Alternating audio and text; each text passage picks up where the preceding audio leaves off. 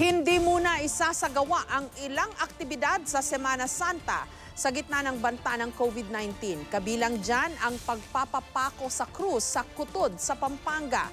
Pinapayuhan din ang simbahan na huwag munang dumalo sa misa ang mga may sakit at ang mga matatanda na mahina ang resistensya. May report si Bernadette Reyes.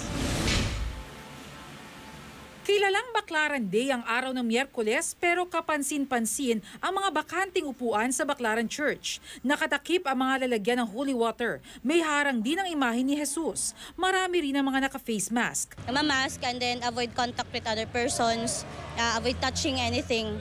Ramdam rin daw ng mga nagtitinda sa labas ng simbahan ang pagtamlay ng kapaligiran. Matumal kami ngayon dahil sa virus. So. Sa tanang buhay ko ngayon lang ako malulugay.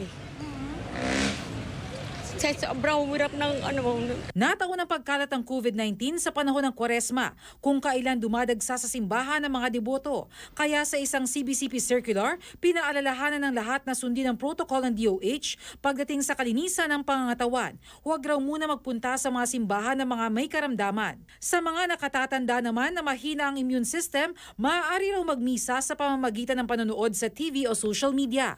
Ipinagutos din ang madalas na paglinis sa mga puon at iba pang mga sagradong bagay at pagdidisinfect sa simbahan pagkatapos ng bawat misa. Sa kamay pa rin ang pangungumunyon at kailangan naka-face mask at malinis ang kamay ng mga nagbibigay nito. Wala rin daw dapat tubig ang mga lalagyan ng holy water at iwasan ang paghalik at paghawak sa mga puon. Pinasususpindi rin daw muna ang mga malalaking pagtitipon.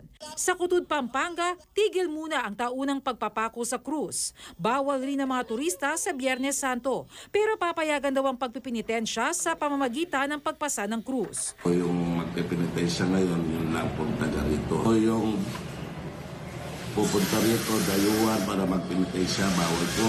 Sa Santo Domingo Church sa Quezon City, ipagpapaliban muna ang pagtatanghal ng sinakulo. Ang pinaka-encouragement po namin, tignan nyo lang, magdasal kayo, pero refrain from touching the statues or anything po. Pwede rin naman po yung tinatawag nating spiritual communion kasi in order to be more cautious, to be more sure na hindi po ma-infect. Taimtim ka na lang sa bahay, magdasal. Yun na lang. Kahit saan naman pwede naman magdasal. Ayon naman kay Senator Miguel Zubiri, dapat maglabas ng istriktong guidelines sa mga lider ng mga simbahan, lalo na sa Semana Santa.